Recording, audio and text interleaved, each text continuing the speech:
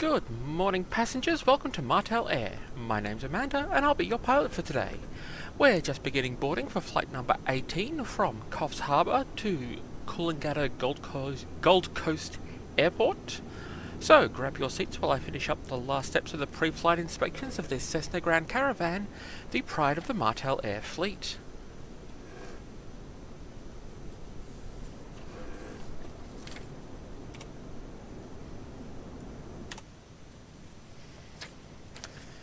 Okay, before engine start checklist. Pre-flight inspection complete.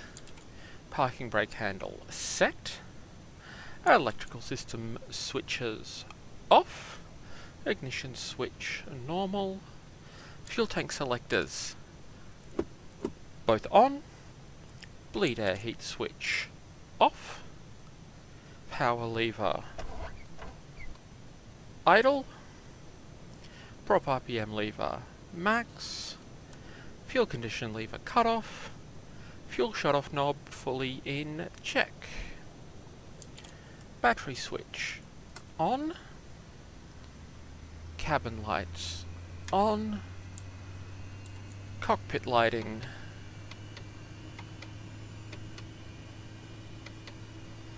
set, flaps up. No smoking lights on. Before engine start checklist complete.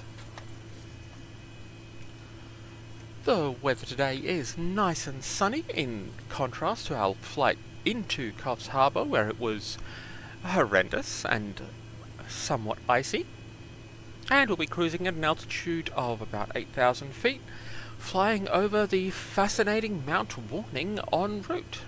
Your cabin crew today is myself and Wing Commander Lamington. And your emergency exits are located to the back of the cabin where you entered the plane. I also have a door up here by me, and if you see me leave, please follow me quickly. Our in-flight catering services are provided by our wonderful passengers, so I hope you packed something interesting. Engine start checklist. Battery switch on, beacon light on, avionics 1 on,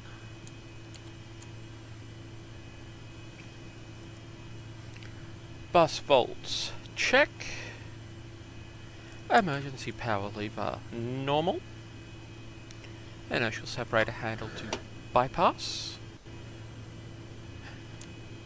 engine information system readings check, propeller area clear, fuel boost switch on, fuel boost on shown check, fuel pressure load not shown check, fuel flow 0 check, starter switch start,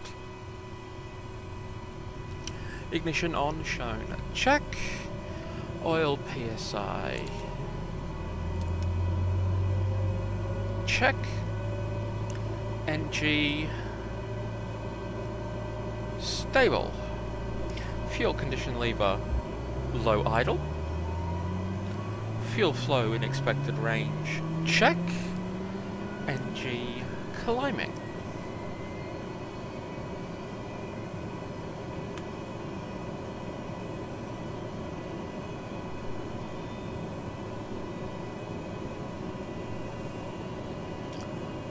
NG stable, starter switch off, EIS readings check, generator load check, generator off not shown check, battery amps positive check, fuel boost switch normal, avionics 2 on, and nav lights on.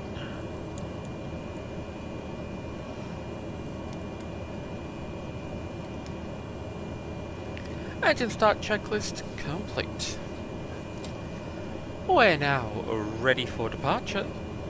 so please fasten your seatbelts and turn off your devices, apart from those used to watch this stream. Thank you for flying Martel Air. We hope you don't die.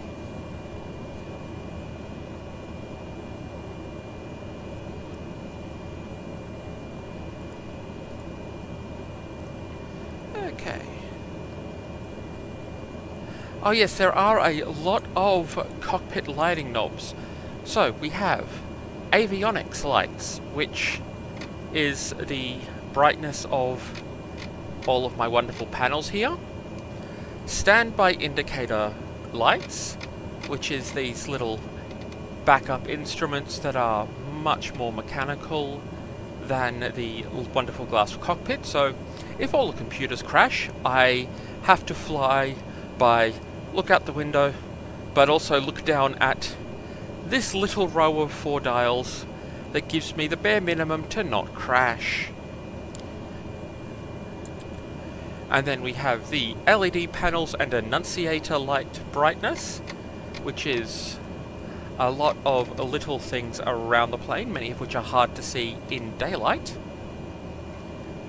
And then we have the left floodlights over the cockpit panels. We have the center floodlights, which is a little hard to reach past the bypass handle. And we have the right floodlights, which controls Wing Commander Lamington's panel brightness. So if I grab that knob, and it also, you know, kind of shines on the back of Wing Commander Lamington to give him a nice halo, as he deserves. And yes, they are very satisfying clickety-clickety knobs. Okay, before departure taxi checklist. Taxi lights on. Seatbelt lights on, so everybody better buckle up. Taxi clearance.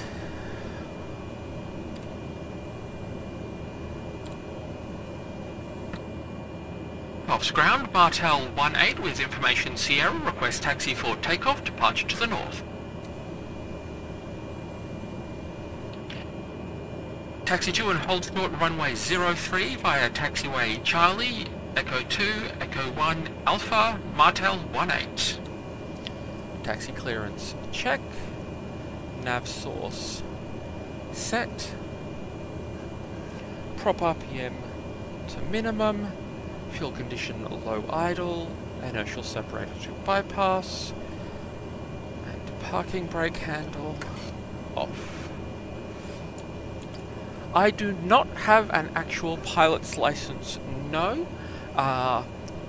It's something that would be quite cool to get at some stage, but also quite expensive because you have to do all of these flights in the air and, you know, pay for the time with the plane, pay for the fuel, pay for the instructor. It does tempt me to someday try to get one. And after getting my pilot's license, one of the first things that I would be doing is taking my dad up on a flight, because he used to be a pilot himself for real life flights, and I think me taking him up on a flight would just give him such joy. But let's get this show on the Sky Road. Okay. And I'm glad that there is support for this plan. And one of the wonderful features of the Caravan, and many turboprops, is its ability to reverse. Why pay for some pushback truck when you have a thing on the front that'll push you back?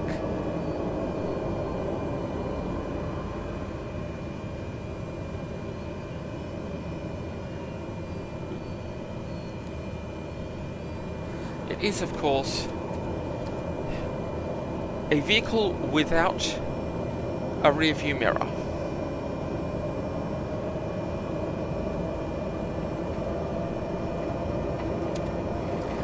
Whether planes can reverse or not normally is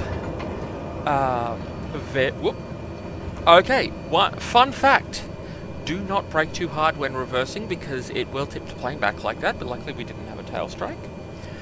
So, not all planes have reversible engines on them, and so most propeller planes, if they don't have a variable pitch propeller, you can't reverse. And most jets, so you know, proper blowing air out the back jets that do have engines that have reversers on them, they are used as brake boosters for landing on short runways and the like, but not for reversing away from the gate, just because of the chaos that you get from the jet wash blowback and a few other fascinating physics things.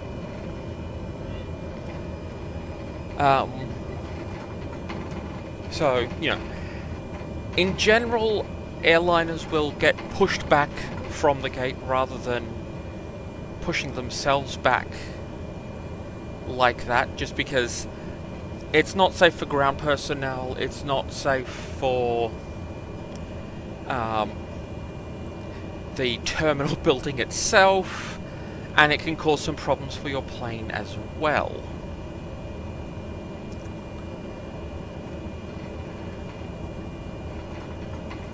But propeller planes that have reversible propellers, such as both this and the Caribou, because, you know, I have my preferences in planes apparently. If you can turn the propellers so that instead of... So, a variable pitch propeller changes how much of a bite the propeller takes out of the airflow, and if the airflow... So, you know, generally it'll be, do we want a bigger bite, smaller bite, etc. But you can also set it up such that it takes a negative bite and starts essentially pushing backwards. Generally these are used for shortening your landing distances. You never turn it on in the air. In fact, a lot of planes, especially jet airliners with reversers, have... One of the safety systems is a weight on wheel sensor. So if there is not weight on the wheels, you can't deploy the thrust reversers because it will just throw your plane out of the sky. I don't believe that the Caravan has that safety system, but I'm not going to be trying. So when I'm doing the thrust lever checks at the start of a flight, you might notice that there's this range behind where I'm pulling the idle position, and that is, it's called the beta range because it, complicated technical term, and it is used for ground handling such that you know, you're not using full flight thrust on the ground because you usually don't need it, and you're also, that's where they put the reverser. So essentially you pull it back past idle and it goes from forwards to backwards. I would show off the pitch variation stuff, but as it's currently spinning, you can't really see that.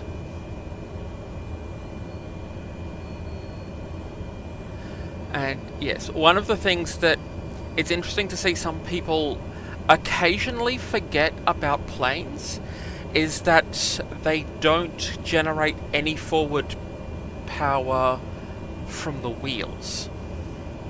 A few years ago there was this whole argument as to, you know, a plane on a giant treadmill runway that's moving backwards at the same speed the plane's moving forwards. Could the plane take off? And the plane is not generating any forward movement by pushing against the ground, because if it did, the minute it left the ground, you would stop going forwards, and that's not good in a plane. Look, I stand by "we hope you don't die" as a motto for the airline. It's accurate. It's definitely something I hope for all of my passengers. And here we come to the runway itself. It's a little ways down the runway, which means we will be doing... Oh, now is this an intersection takeoff, or are we backtracking?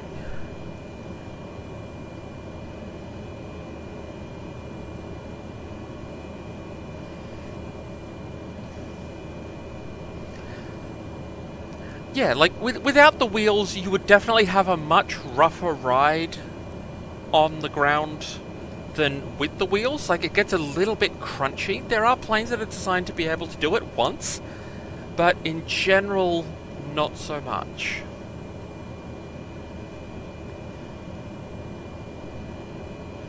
And yes, you end up getting lots of close shots of the dashboard, because I need to see some of these.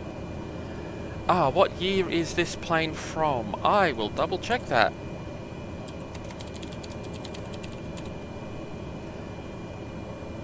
No, not the Dodge Caravan.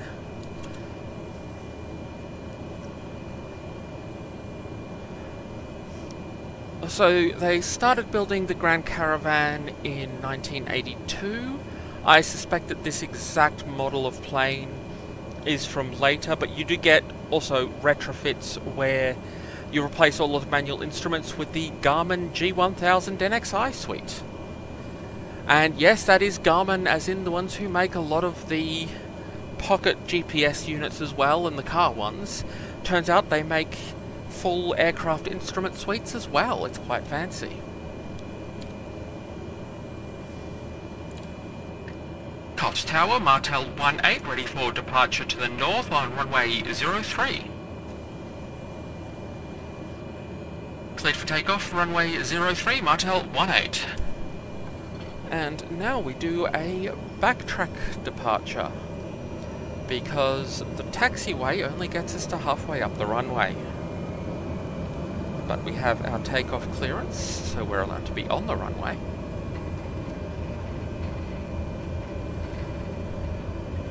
But we set our strobe lights and landing lights on for maximum visibility. There is a general rule of never have your strobe lights and landing lights switched off on the runway or switched on the taxiway, basically because they make you very visible. So a backtrack departure is one where you have to drive backwards along the runway to reach the end of the runway, and then turn around and do your departure as normal. So at an airport where the taxiway reached all the way to the end of the runway, I would just pull into the runway about here. But as Coffs Harbour does not have that, we use this lovely tight turning circle to do that here. Okay, parking brake set. For takeoff checklist, parking brake set, altimeter QNH set, standby flight instruments check, fuel boost switch normal, fuel tank selectors both on, fuel tank quantity check, fuel shutoff knob fully in check, anti-ice system not required, inertial separator handle normal, autopilot setup, altimeter bug set for initial cruise,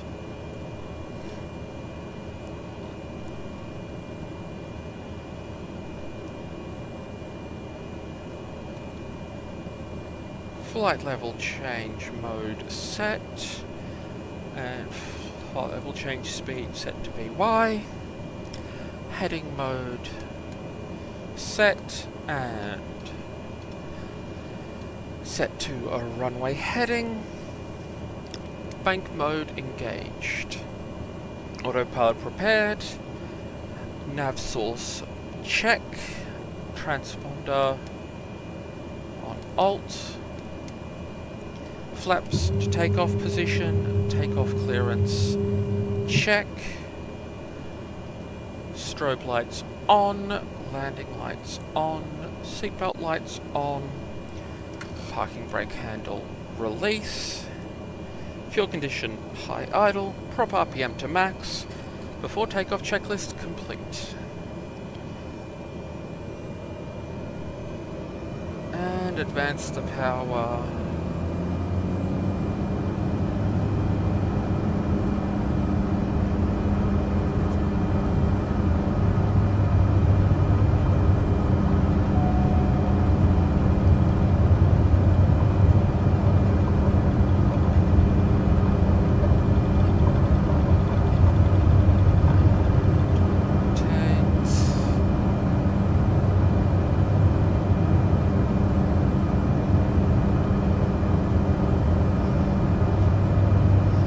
Aiming to hold 85 knots for the initial climb.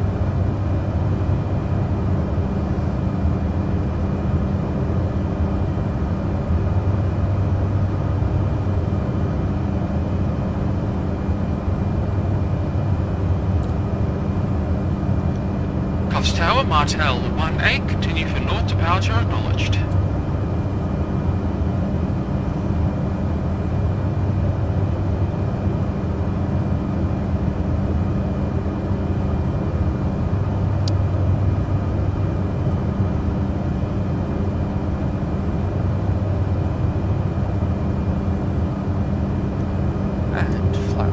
Up.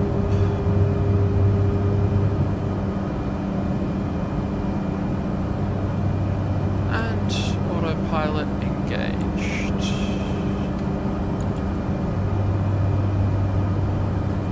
And yes, aviation uses knots and nautical miles.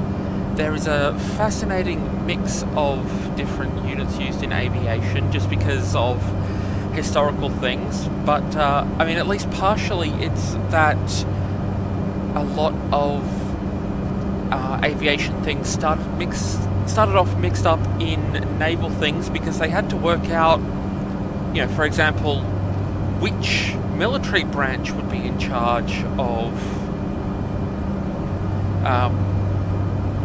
aircrafts, and it started off blended between the Army and the Air Force, the Army and the Navy. They both had their own Air Force, and yes, the scenery in Flight Sim 2020 is in fact pretty good. They keep working on it every... wrong button. Wanted that button.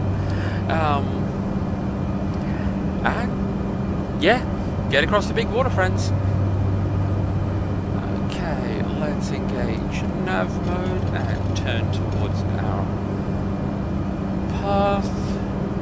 2,000 feet clearance, so landing lights off.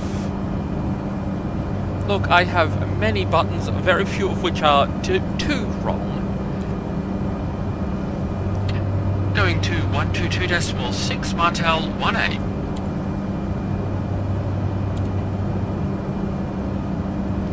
Brisbane Centre, Martel 1A is type Cessna Caravan, 5 miles northeast of Coffs Harbour, 2,600 feet. Request flight following. Squawk 6571 Martel 1A.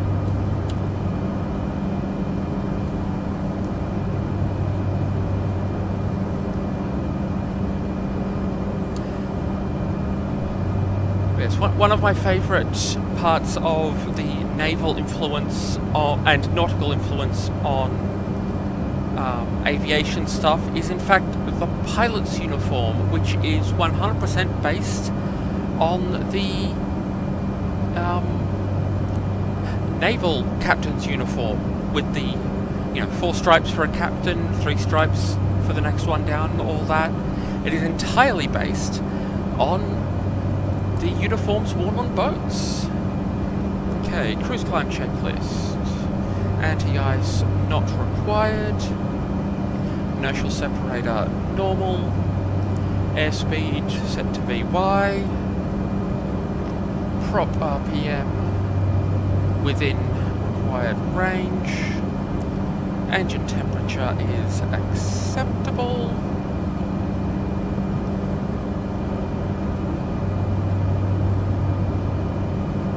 Okay, cruise climb checklist complete. So the modern pilot's uniform in fact started with it was one of the American airlines, I think Pan Am, that did flying boats for Atlantic crossings. And the reason you like a flying boat for an Atlantic crossing back then is that you don't want to fly too far from a runway with early unreliable engines. So might as well make it so that the entire path that you're flying over on the way there is a runway. This is what the ocean is to a flying boat. It's not a great runway a lot of the time. But yes, the Boeing Clipper fleet, and then to make it seem respectable and fancy, they put their flight crew in what was essentially ship's uniforms, and it just kind of stuck from the Boeing Clipper fleet. I've done a longer rant about that in one of the previous videos, but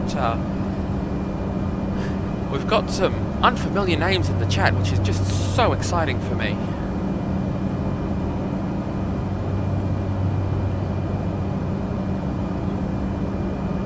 And we've got some lovely views out over the New South Wales North Coast today that we, unlike last week's flight, we can actually see. So we're definitely getting into the sort of territory where people love to go for surfing, and we're getting much more into the surfing sort of territory the further north we go. So we are flying to Gold Coast, or the Gold Coast, depending on exactly how you're phrasing things. The Gold Coast is the next largest city south of Brisbane on the Australian east coast. Gold Coast Coolangatta Airport is in fact on the New South Wales Queensland border, as in the border goes through the middle of the runway, which is it makes you glad that Australia doesn't have quite as much state versus state squabbling as some other countries do.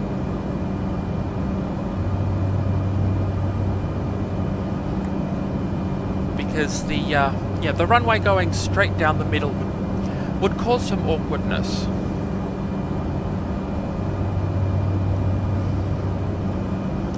So, depending on which direction the air traffic control directs us to land from, we might be landing in Queensland or New South Wales, and then once we get there, I believe that the parking itself is on the Queensland side. But yes, the border is literally that close, like running straight through the middle, not in line with anything at all.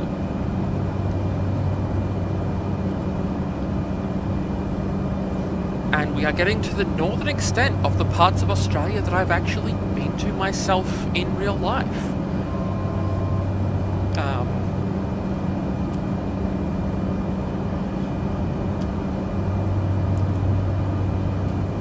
Just hopping over behind Wing Commander Lamington to get a look out his side at the lovely views over the Pacific Ocean.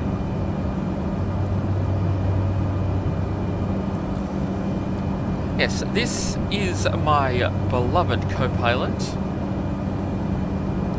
Oh, that's not really the passenger seat. These are the passenger seats back here. This is the co-pilot seat.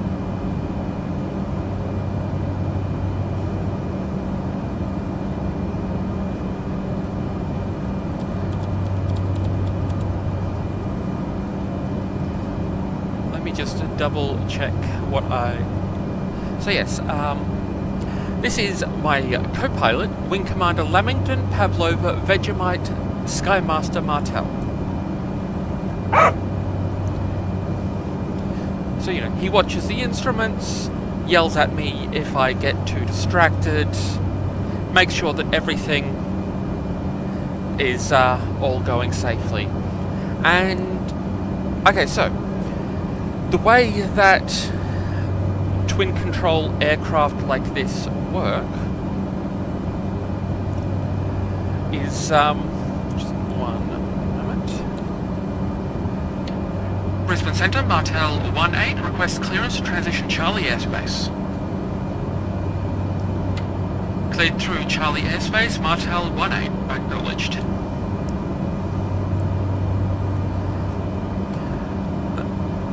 So the Pavlova in his name is not named after the psychiatrist Pavlov.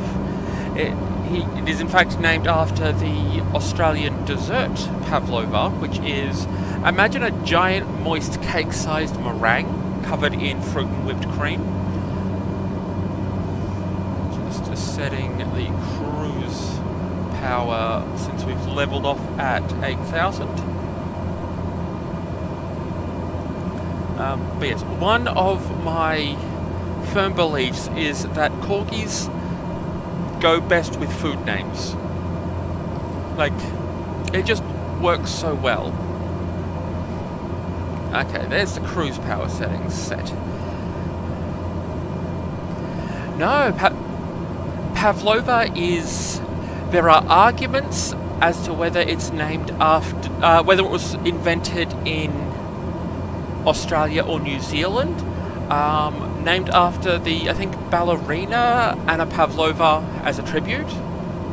But yes, it is a, you know, about that big usually, or, you know, big, that thick. Basically meringue as a cake, and then you cover it with whipped cream, sliced fruit, strawberries and kiwi fruit are popular, and then you get passion fruit and use it almost like a... Yeah, the inside's passion fruit and use it as a sauce. It's just... It's excellent for summer. So, you know, popular at Christmas parties. No, Pavlova's are cake-sized rather than corgi-sized. Oh, fresh homegrown strawberries on a Pavlova, yes. But yeah, so it is essentially something like meringue, but because it's thicker, you don't get the inside baking to dry. It stays moist and such inside. It's sugar, eggs, and air, basically, and so good. But yeah, so Wing Commander Lamington has 3 foods in his name. Lamingtons are a vanilla sponge cake slice covered in chocolate sauce that's then rolled in shredded desiccated coconut.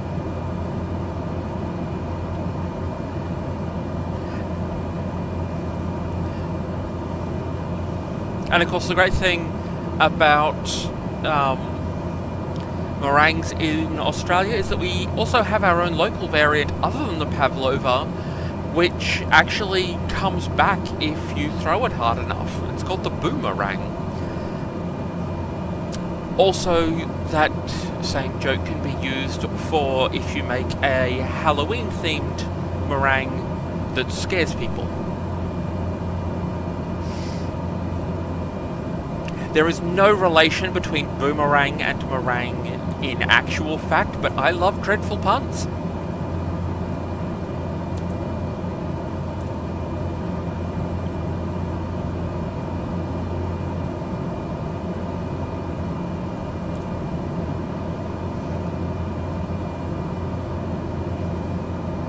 And yes, we are definitely into the flat with flat bits part of Australia in this particular section. We can see some other crinkly bits further inland, but we are definitely north of the Blue Mountains and the Great Dividing Range now, which gets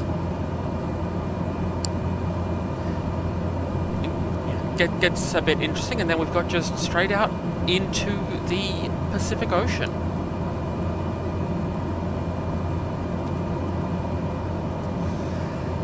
Okay, cruise checklist. Seatbelt lights off. Anti-ice system.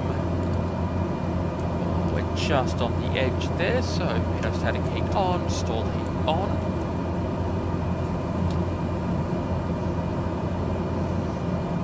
Inertial separator to normal. Power lever set for 89% check.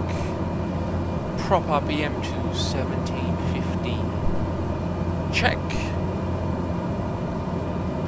Fuel balance check. Temperature range exceptionally check.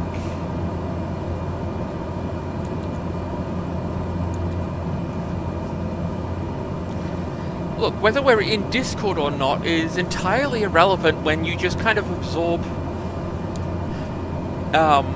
the use of emojis into your text dialect. And yes, it's something of an in-joke.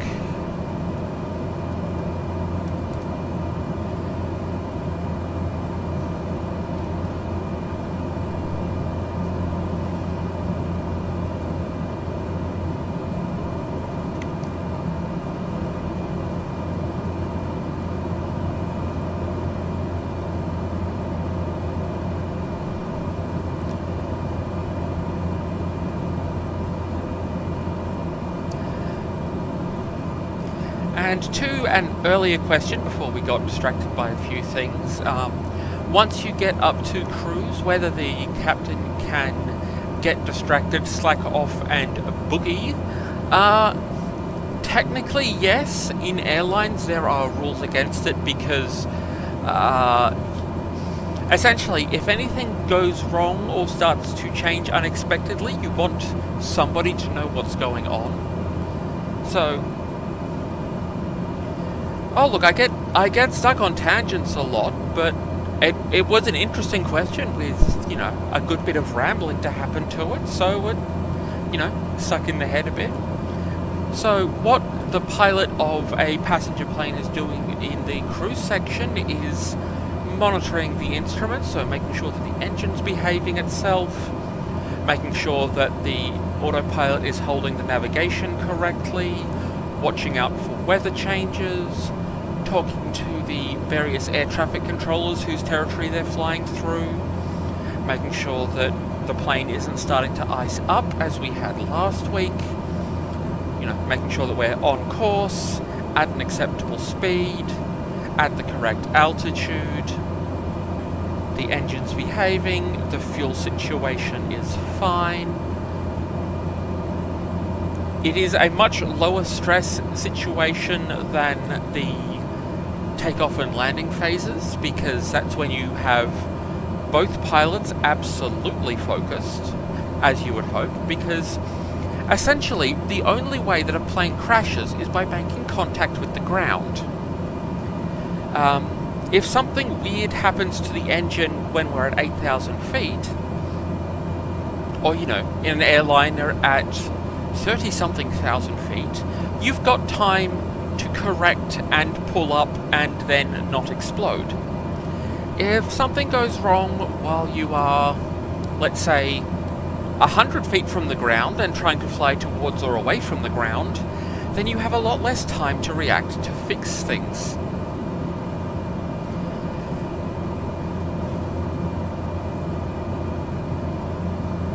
Most important buttons to not die when in cruise.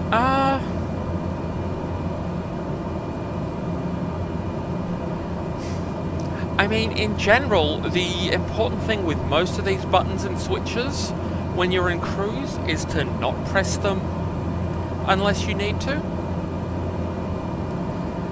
For example, if I look up here, if I flip both of these knobs to off instead of on, that cuts off all fuel to the engine. Don't want to do that.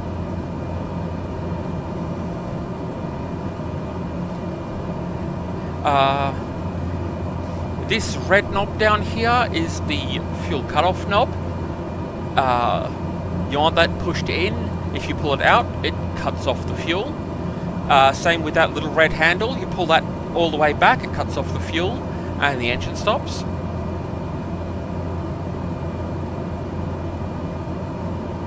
And yes, the recording of the live stream will be on YouTube, and then once YouTube's finished processing it, I'll do a slightly edited one where I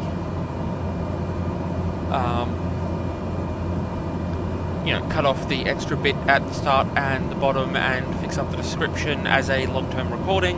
That usually goes up within a day or two once YouTube's finished processing. Why do we have so many cut off the fuel immediately buttons? So, these ones up here are the fuel tank selector knobs.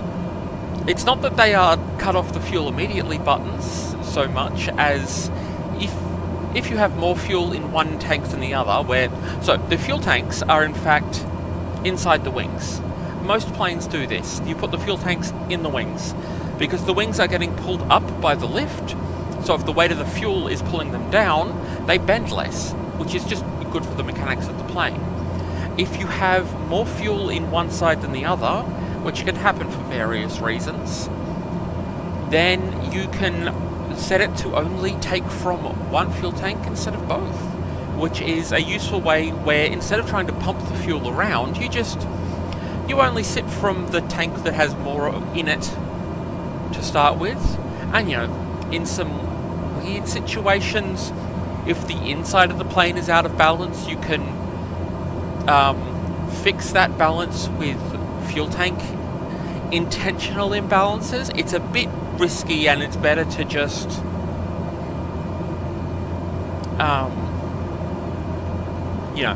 balance your cargo and passengers rather than switching everything else up.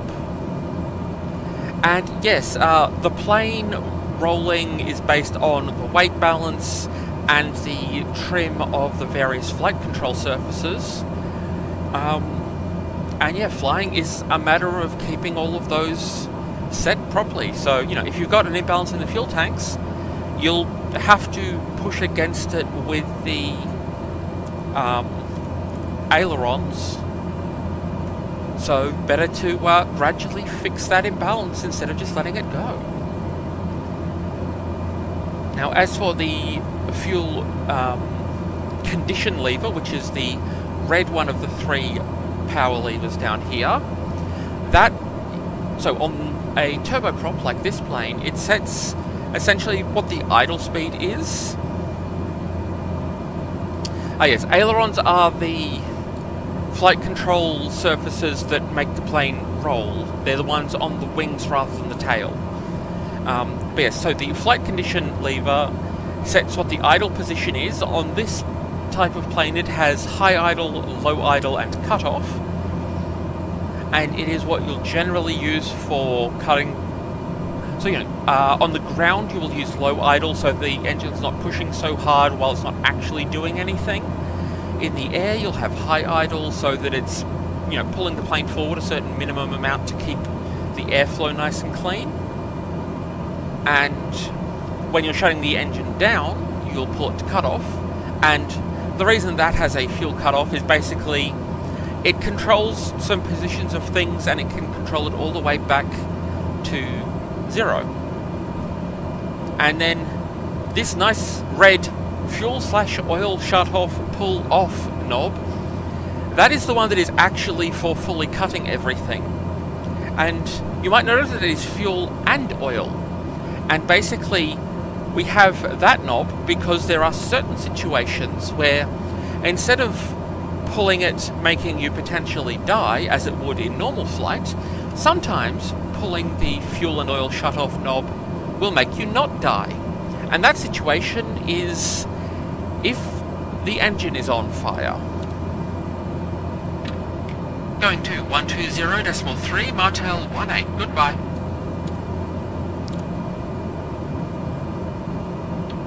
Brisbane Centre, Martel 18, entering your airspace 8,000 feet. So yes, the fuel and oil shut-off. If the engine is on fire in the way that you don't want it to be, like, there is fire in the engine at the moment The temperature between the turbines is 560 degrees Celsius at the moment. But if it gets on fire in a way that you don't like, you pull this very conveniently placed fuel and oil shutoff knob, and the stuff that's burning gets cut off. We like having those very quickly accessible.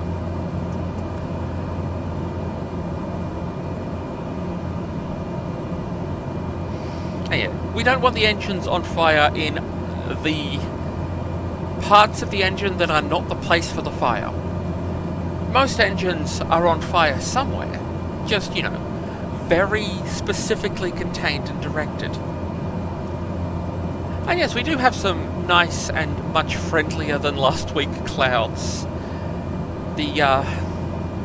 Just some nice volume and just fluffy bits, but not huge ice plugs of doom that try to ice the plane up and all this sort of thing.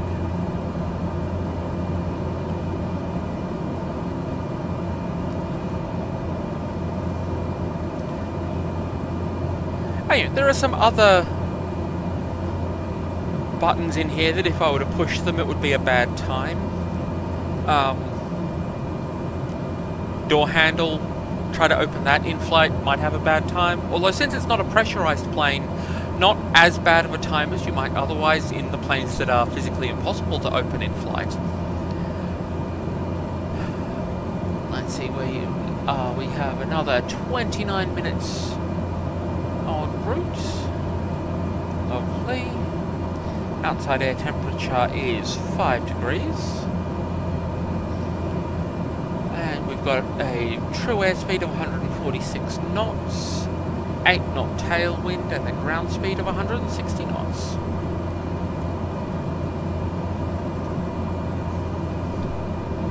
And yes, the joys of a small, non-pressurized plane is that we are not flying along at the 30-something thousand feet of an airliner, because nobody in the plane will be breathing particularly well there. We are instead flying at the altitude that is what airliners pressurize their cabins to, because it is a comfortable higher altitude. Generally, this plane is allowed to fly to about 12,000 feet with passengers. I believe its operational max is... So yes, about 12,000 feet is the safe with passengers altitude. Generally you'll tend to stay at about 8 to 10,000 for these sorts of flights. For non-passenger flights, there is an oxygen system that's part of this top panel here, and in that sort of situation where you've converted this to a cargo variant by taking out these seats and just filling it with stuff,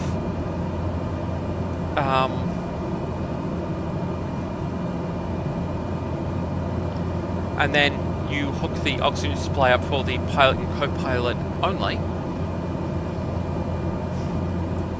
And yeah, so pressurized planes will go to, some of them go up to 40-something thousand feet, depending on the particular which airline you're in and what route they're flying.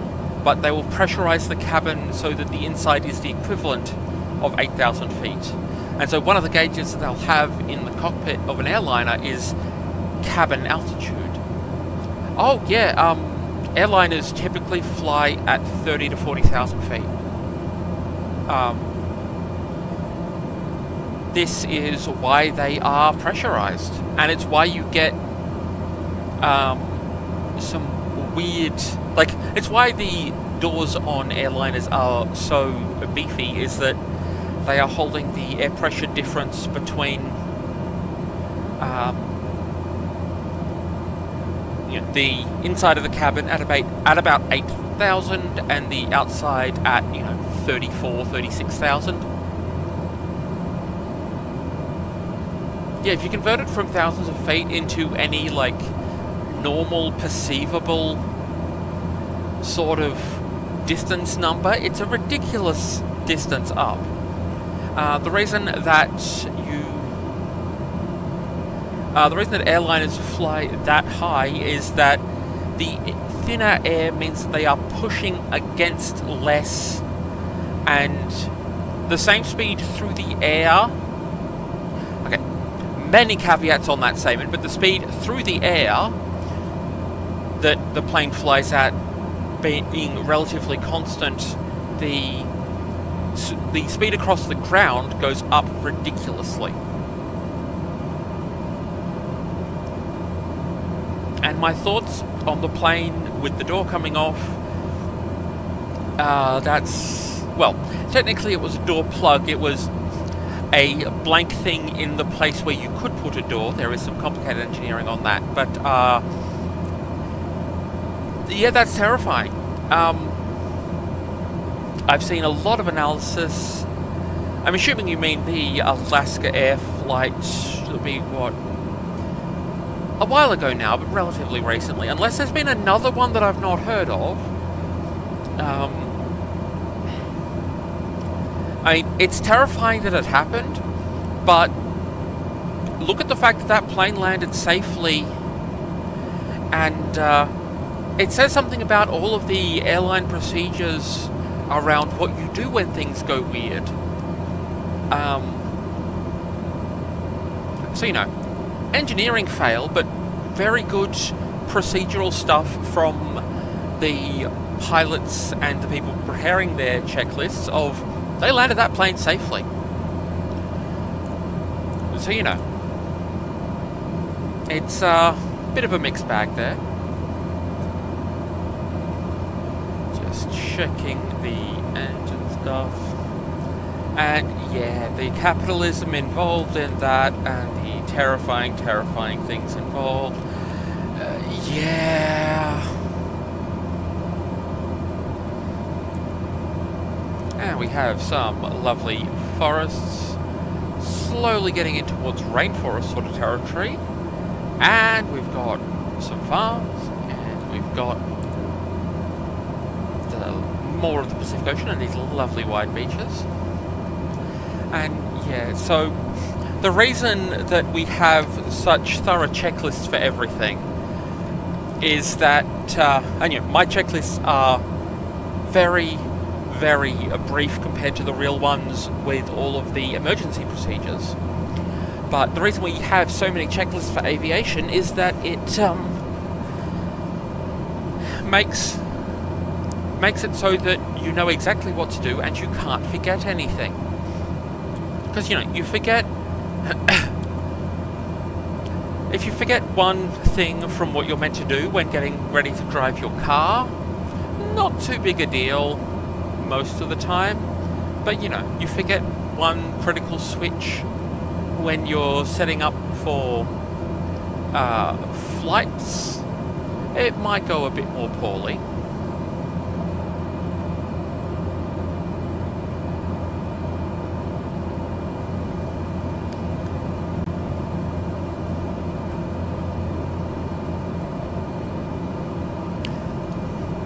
And yes, checklist content is one of the things that I enjoy the most about doing this.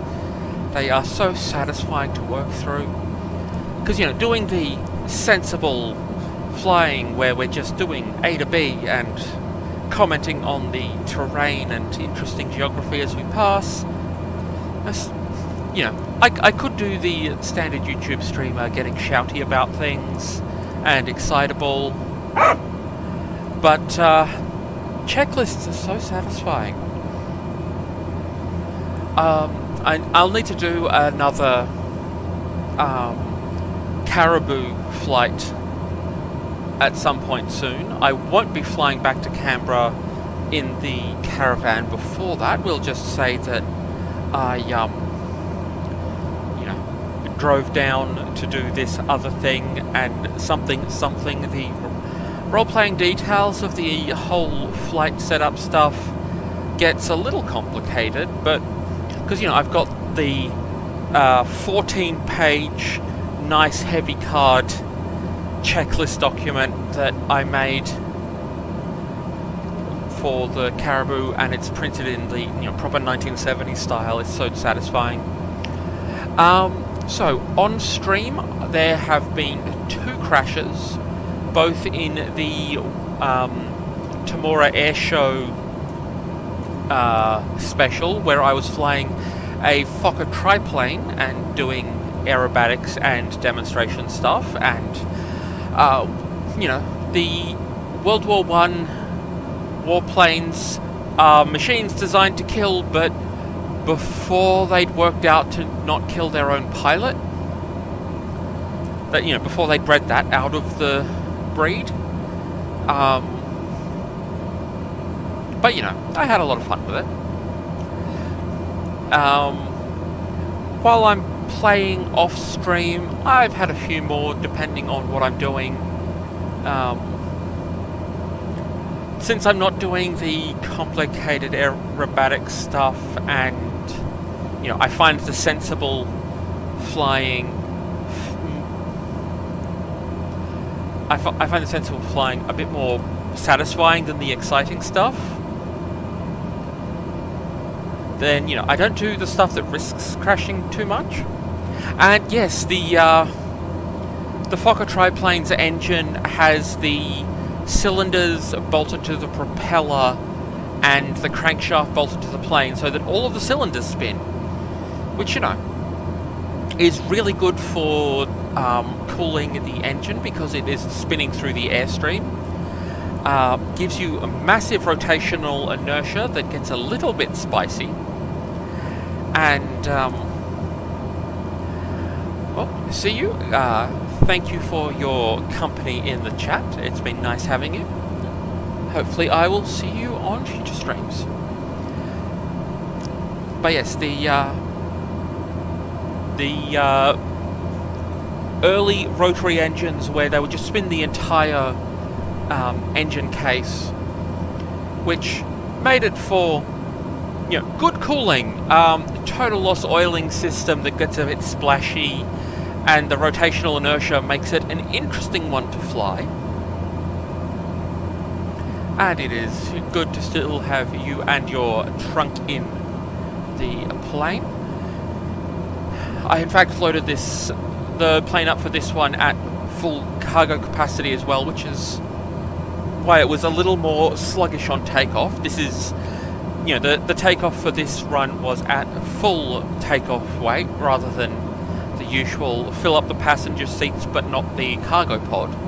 I decided that, doing it a little more heavily loaded would be a fun change, so, we're hauling a little bit of cargo from Coffs Harbour to Gold Coast, and we are in fact coming up. We are about 26 nautical miles from Mount Warning. So yes, we have our flight path has an overflight of Mount Warning on the way in, which is an extinct volcano remnant. So it is the lava plug from the middle of a volcano that is no longer there, which makes it a very dramatic sort of shape.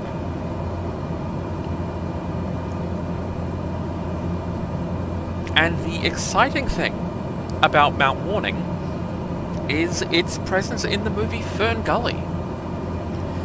So, for those who haven't seen FernGully The Last Rainforest, which is a cartoon movie from 1992, it's might seem completely irrelevant as far as things go, other than being a very pretty mountain in some tropical or subtropical rainforest.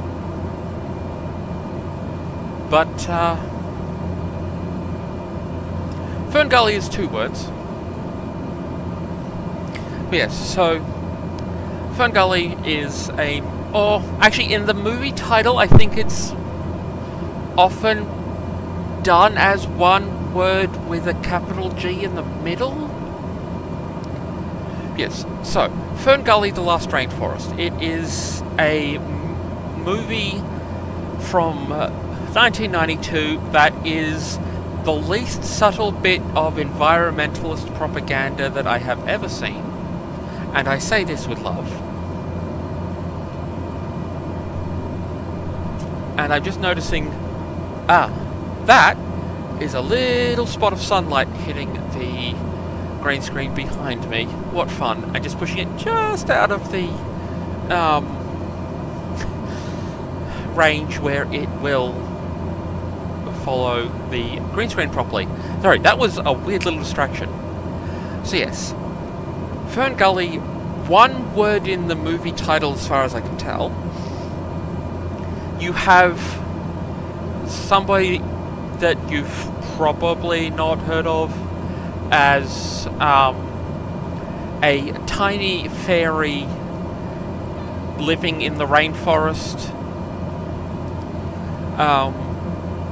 She goes out into not the normal part and discovers the environmental evils of capitalism destroying the rainforest.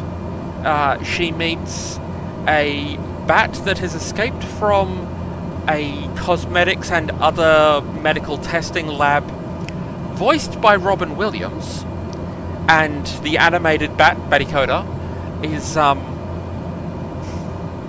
exactly as insane as an animated character keeping up with the voice of Robin Williams could be expected to be. And, you know, the giant logging machine that's working its way through the rainforest logs, you know, chops down the chunky tree that Hexus, the personification of pollution, has been locked away in. Hexus being voiced by Tim Curry. And so yes, you know, the story of you can judge somebody by what movie they first saw Tim Curry in. I met Tim Curry via FernGully The Last Rainforest, where he plays Hexus, the personification of pollution. And if his performance in the song Toxic Love was not going to turn me straight, then nothing will. I highly encourage looking up Toxic Love from FernGully. It's quite the performance.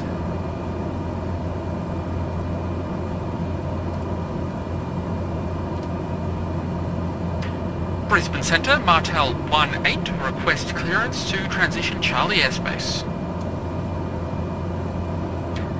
Clearance through Charlie airspace, approval acknowledged, Martel 18.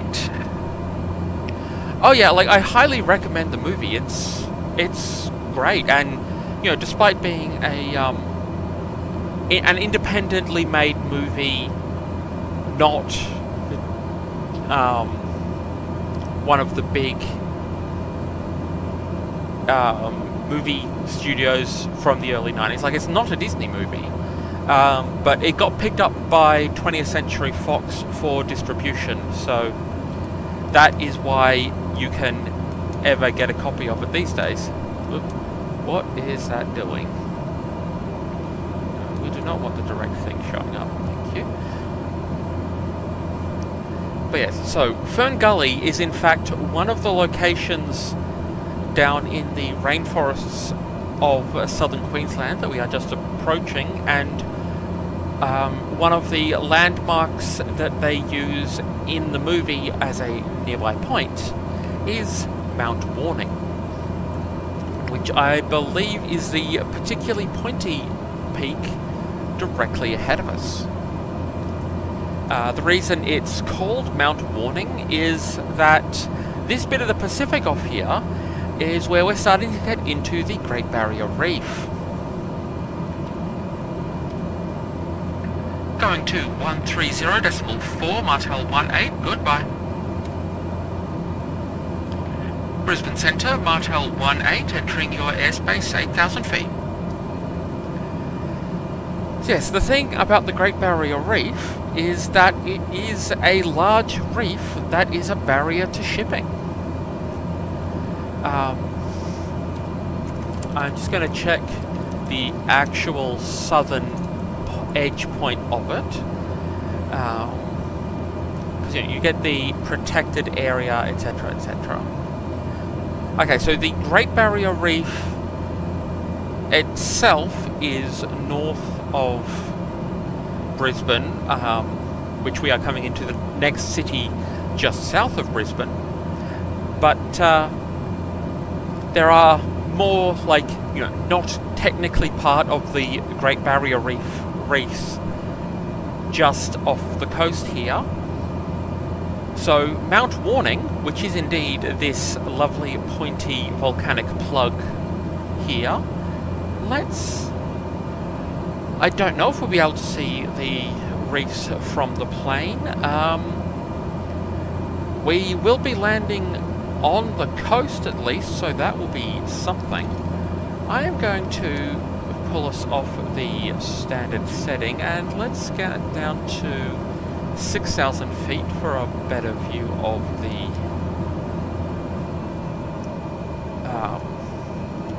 reef, better view of Mount Warning.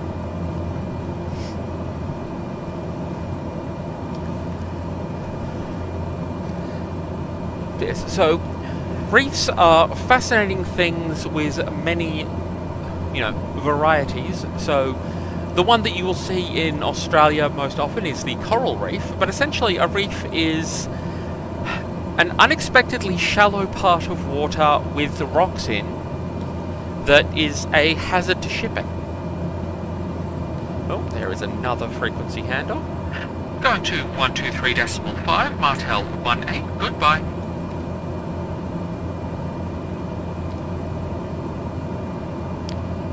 Gold Coast approach, Martel 18, entering your airspace 7,100 feet, descending 6,000.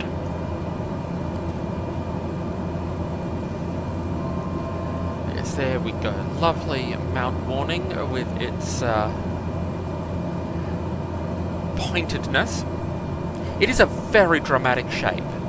And so yes, when Captain Cook was doing some of his explorations of the coast along here, he noted that this notable pointy mountain would be a good warning for you're coming into the bit with reefs in. So the mountain that was his warning about the reefs, he called Mount Warning. So yes, an unexpectedly shallow bit with rocks is one of the general definitions of a reef. So a coral reef is one of these unexpectedly shallow bits where the interesting things on the rocks are also alive and fascinating.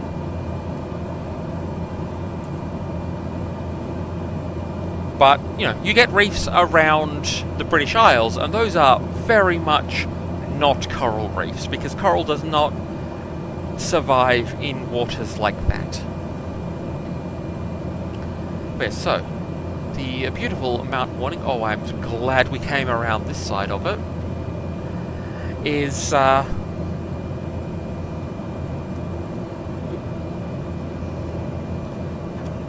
making sure not to drop the engine back to full idle for more than the descent.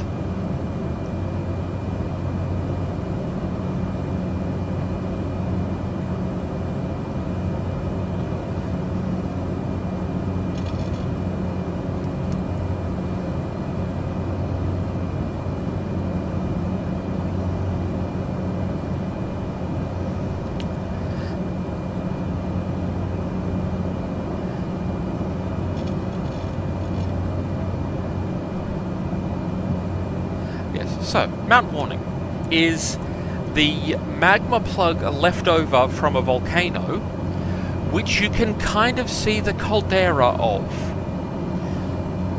So, yeah. We are in fact basically inside an ancient volcano right now. And there is the plug of magma that was in the middle of it. And it's quite a sizable volcano. Also, exceedingly ancient volcano. Australia is fairly geologic.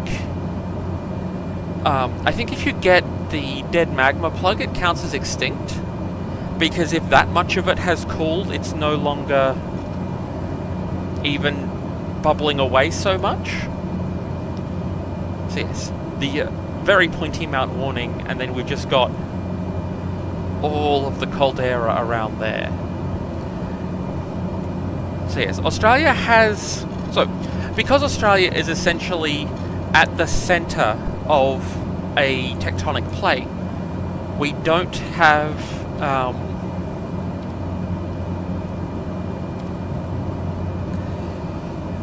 much in the way of active volcanism at the moment. Australian geology is some of the oldest still existing. There's parts of Western Australia that are one of the two surviving pieces of the first ever continent.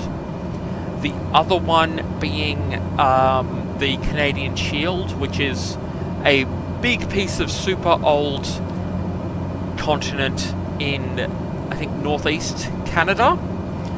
So yes, those two bits are some of the oldest surviving parts of Earth's crust.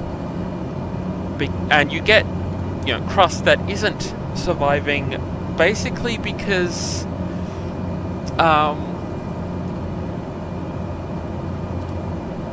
you know, as you get subduction and continent gets recycled into magma that gets built up into continent, there's a whole bunch of fascinating geological stuff that goes on with plate tectonic. But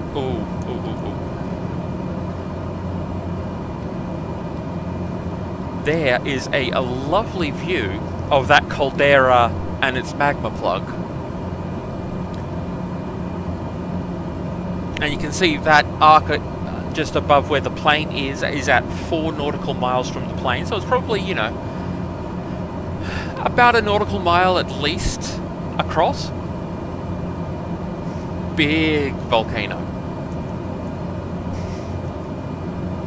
But yes, so yes, the first continent ever, I believe called Valdera, the two remaining parts of it that have survived, that are about 4 billion years old from memory, where the Earth as a solid lump is about 4.5. There are so many caveats on that number. Yeah, the two remaining 4 billion year old rock sections are a certain part of Western Australia and a certain part of northern Canada. Because you keep getting new rocks made and old rocks, so, you know, one, worn away, and two, where you get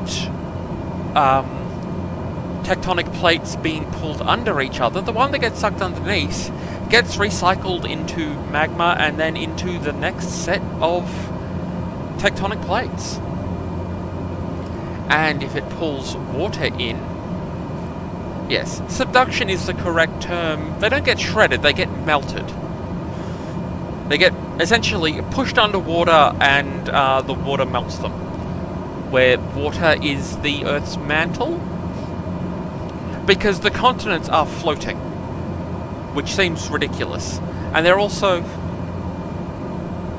Oh, yeah, erosion as shredding, yeah. Although, you keep the tectonic plate when it gets eroded. It just gets, you know, thinner and less interesting. And you get new stuff built on top of it, which is, you know, how all sandstones and similar happen. But yes, the reason that Australia's geography is like it is in so many cases is that the Australian continent as a piece of rock is so very old. Like, I'm sure at some point we'll do a flight over Uluru and you can see the ridiculous lump of sandstone sticking out of flat desert that used to be the core of a mountain range. Like, I will do a lot more research onto how that works when I'm lining up to do a flight over Uluru. But yeah, Australia just has a few geographical features that are really cool that are just the cause of ancient mountain ranges. Uluru is just the most singular, just sticking out from feels like nowhere one of those. Okay, so here we have the coast in our destination sort of areas. So, okay, so the tallest Australian mountain is Mount Kosciuszko, which we did an overflight of a while ago now, and it is 7,310 feet tall, which is wheelchair accessible, is how I would describe Australia's tallest mountain. I have been to the top of it on a school trip. 2,228 meters, 7,310 feet.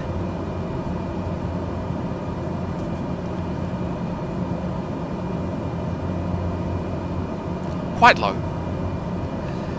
And here we come up to the combined multiple towns. So, just to our right we have Tweed Heads, and then immediately following on from that we have the city of the Gold Coast, and then just further up there where you can just see the taller buildings is Brisbane. And yeah, I think anybody who comes to Australia from Colorado would get low altitude problems on top of Mount Kosciuszko. Yes, so this is, it's an interesting example of not quite urban sprawl, and Tweed Heads just here is in fact a twin city because the Queensland-New South Wales border hits the tip of that headland. And speaking of that border, we have the airport that we are just coming into. So, and yes, the Gold Coast Airport is in the Gold Coast suburb of Coolangatta, so it is officially called Coolangatta Airport, but the airport code for it is YBCG, where if you think Gold Coast, it should be GC.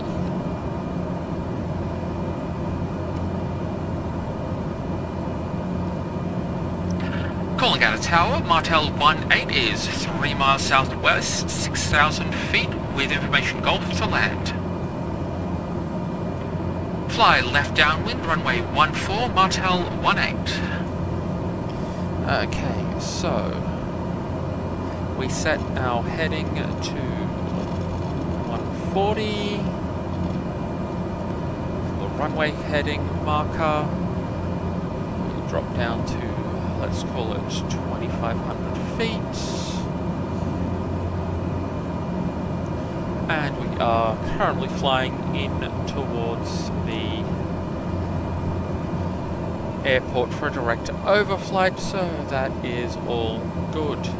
And in fact, we want the reverse course of the runway, which is there.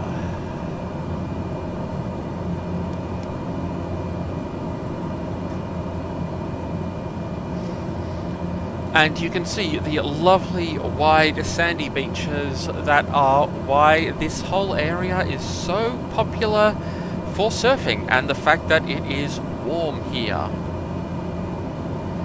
Oh yeah, the spinny knobs for the autopilot do make some good clicking noises. Very satisfying.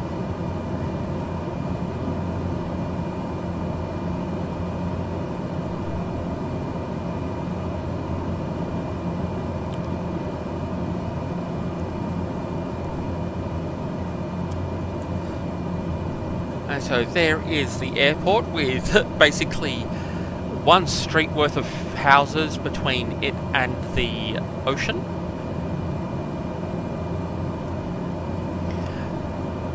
Oh yes, flight sim graphics between the first ones that I flew and now, it's just such a fascinating difference. Like, you know, these, like the source files for Flight Sim 2020 are actually based on Bing Maps. Because, you know, Microsoft Flight Sim, so of course it's Bing, not Google.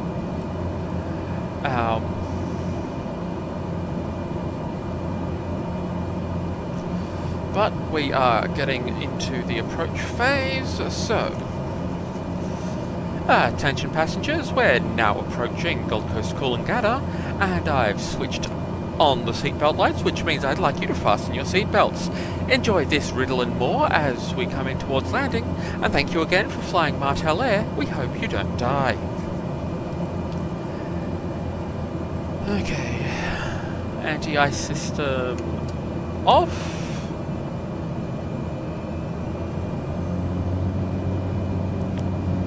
Inertial separator handle on normal, altimeter QNH set, nav source is set but idle. And let's start our turn back towards the airport.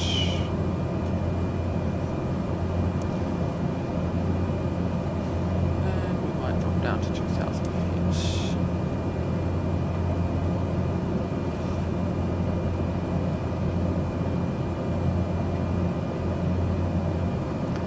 Okay, approach checklist. Seatbelt lights on. Fuel tank selectors both on. Fuel condition high idle. Prop RPM to max. Flaps to approach position. Landing lights on. Inertial separator handle. Bypass. Brakes off.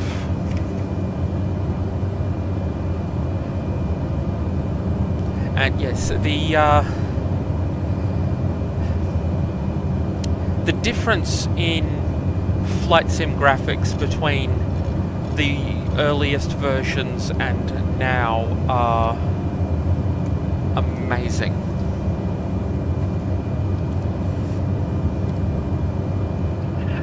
Cleared to land runway 14, Martel 18. One of the things that I did last year was make an A3 poster of a CRT 4x3 monitor displaying the default screen of Flight Sim 95, which, you know, as we all know, is the Cessna 172 sitting on the start of the runway at Meigs Field in all of its pixely glory. And that is a poster for my dad's computer slash hobby room, which I had rather a lot of fun designing, and it seems rather appropriate. Okay, final approach checklist. Seatbelt light on, flaps to landing position, which makes it want to pick up, which is kind of the point. Autopilot is off, and monitoring the airspeed as we come in for a fully manual landing, because that's the way we roll. So we are landing in the Queensland half of the airport. We will probably finish our landing roll in New South Wales and immediately turn around and head back north again. And for those who want some local stereotypes and jokes, the joke name for somebody from Queensland is a banana bender. This is at least partially because bananas grow quite well in Queensland, and you got to get the bend into them somehow, so clearly that's one of the major industries for Queensland, is bending bananas. And we are coming along at 500, and it is just saying 500 in my ear a lot. But we are in a good landing speed range. We are lined up nicely, a little bit of a crosswind. little high, but that's fine. Sinking down, sinking down. Plenty of runway. If we land a little late, there's nothing going wrong. And the air calms down as we get closer to the ground. Little fast.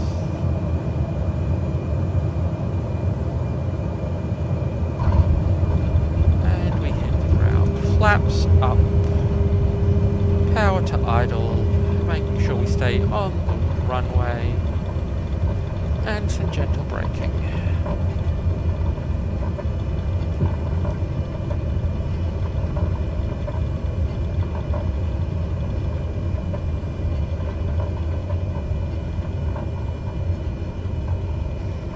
And I'm always amused by how my voice goes into that very calm, here we go, sort of cadence when I'm coming into land, because it's not a time you want to be stressed. And I found that doing that voice actually does make my landings better. Going to ground frequency on 121.8, Martel 18. Goodbye. And we stop off the runway, parking brake on. After landing, checklist. Flaps up, anti-ice off, standby alt power off. Before arrival taxi, taxi lights on, strobe lights off, landing lights off, seatbelt light on.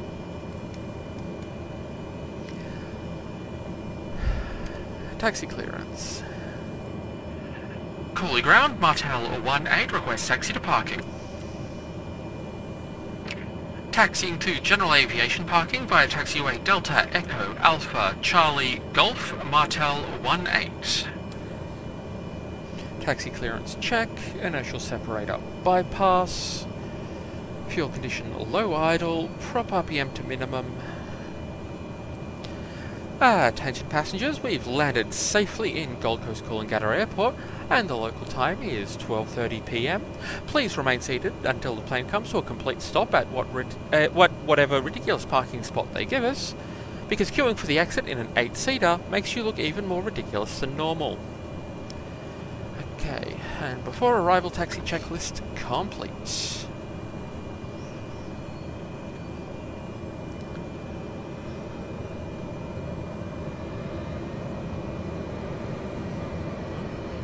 And we've got an airliner taxiing in front of us. Let's just check where they're going. They are going away from us, which is lovely.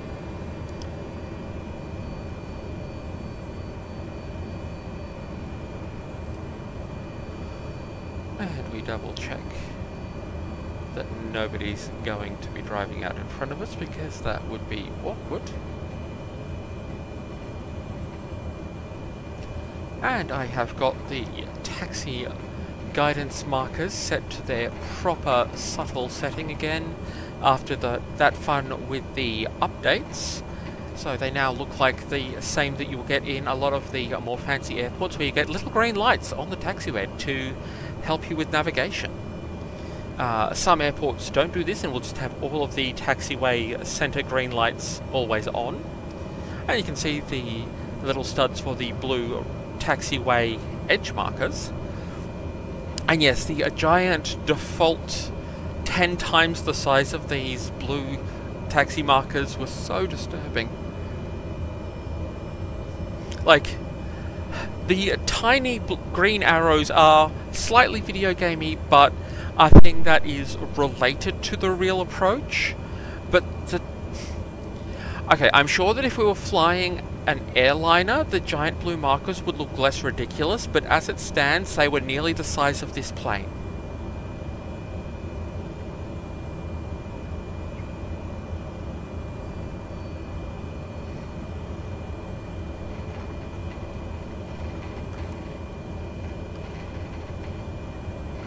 And the big advantage of the taxiway markers is that I don't need to learn the layout of every airport I'm visiting. Often especially when I'm flying for my own entertainment, I will have the actual aerodrome charts up on my second monitor, but as it stands, I have the streaming setup on my second monitor instead. Which is where these, so you have these little signs here which tell you what taxiways you're looking at, which is part of how you navigate, but you also have the aerodrome charts, which are the full map of the aerodrome to varying levels of detail. So an airline pilot these days will have them on an iPad or similar. And in fact, many of the fancier aircraft that people have designed as third-party content for Flight Sim will have, you know, a tablet inside the cockpit that you could pull out and use. And it's also used to change the plane settings for a bunch of things where they've made it configurable, which is very cool. In the old days, you would actually print these charts off, and they are in fact available for free from the Air Services Australia website. And Flight Sim 2020 has the airport modelling accurate enough that you can actually use the real-world charts for Flight Sim usage. It's wild. Anyway, there's also subscription services for Flight Simmers to use to automatically pull up. I believe the main one is Navigraph database. Pigeons. Pigeons. Hit the pigeons. But yeah, so when I don't have OBS open on the second monitor, I will sometimes have the actual Air Services Australia aerodrome charts open instead. And in fact, I do actually have the Coolangatta aerodrome chart open as one of the things on my second monitor. It's just that OBS is in front of it at the moment. And that loud noise is that guy taking off. And we will just carefully pull into our parking spot here. And one thing that we're going to be very careful not to do is hit this building. And yes, the unexpected loud engine noise from one side was a bit of a moment. And yeah, it's from the fact that we are parking fairly close next to the runway. But I think that is a good amount of space. We may in fact be a little big for this parking spot. Let's just let's just step outside the whoa, that is weird. We're just gonna actually, let's use that external view. Okay, we're a little bit big for this parking spot, but you know, this is what they gave us. That will be good enough. And once I've done the shutdown checklist, I will show you one of those aerodrome charts, I think, because they're quite cool little documents. And yes, in the old days, you would have a folder full of them, and before you flew anywhere in particular, you'd make sure to have a copy of the ones for where you are, where you're going, and anywhere you might go as an alternate in case of not getting to your initial goal airport. Okay, parking brake on, power lever idle, bleed air heat switch off, ITT range is stable, prop RPM to feather, and we watch the torque drop.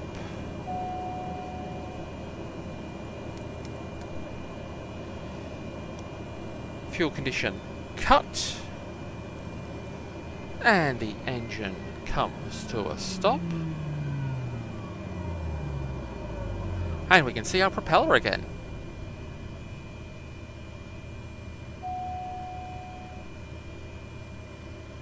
Inertial separator handle normal. External lights off. Seatbelt light off. Attention passengers, this now concludes our flight from Coffs Harbour to Gold Coast Coolangatta, and we here at Martel Air hope you've enjoyed your time in our tiny sky bus. Please wait until I have opened the door and you can calmly deplane in an orderly fashion. Our baggage handling services today will be provided by our wonderful passengers, so thank you for not leaving any of your luggage behind. Any personal belongings left behind as you leave the plane will be assumed to be a present to the pilot and co-pilot, and enjoyed thoroughly. Thank you for flying Martel Air. We hope you don't die. Now, a thing I was talking about before is how the propeller works with its various going forward and backwards. So that is the feather position where it is pointing forwards into the airstream, and as I push the prop RPM all the way up, you can see how it goes sideways to the airstream instead. Why is it not shifting? Anyway. Because everything is shut down, it is not fully doing its rotations. There we go.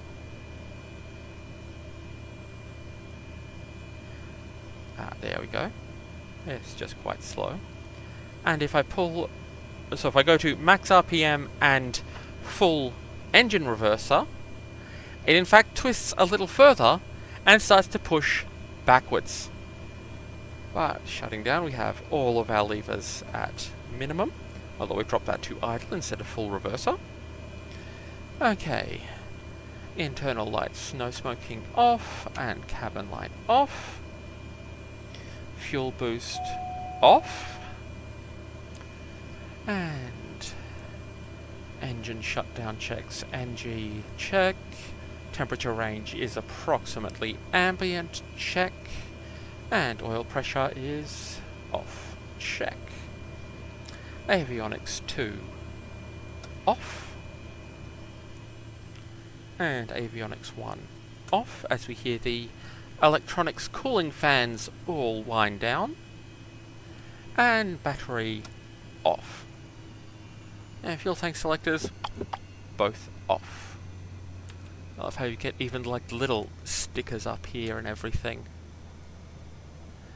FAA mandated placards. It's great. But that gets us to the end of this Sunday flight instead of Saturday flight.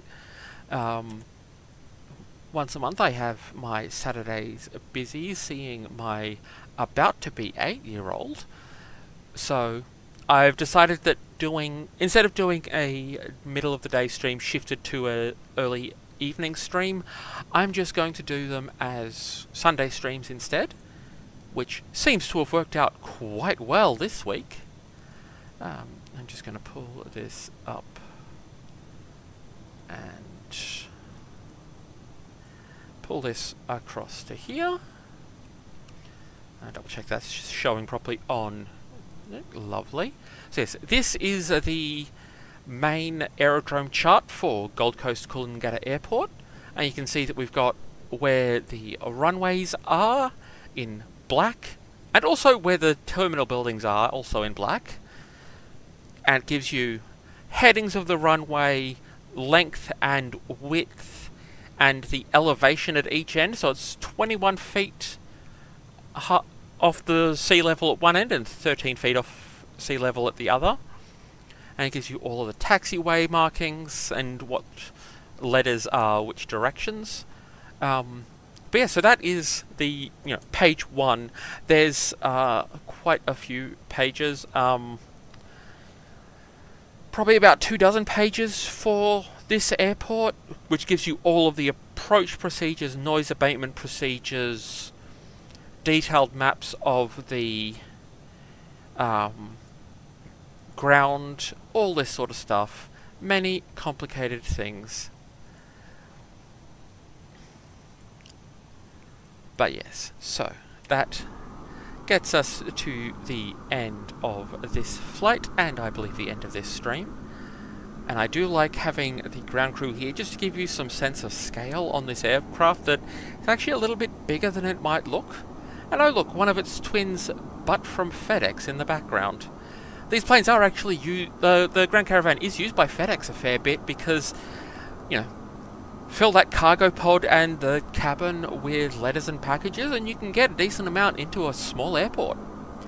But that is where we will leave everything for today. Thank you so much for the company as I fly us up to the Gold Coast, and I will see you all next week.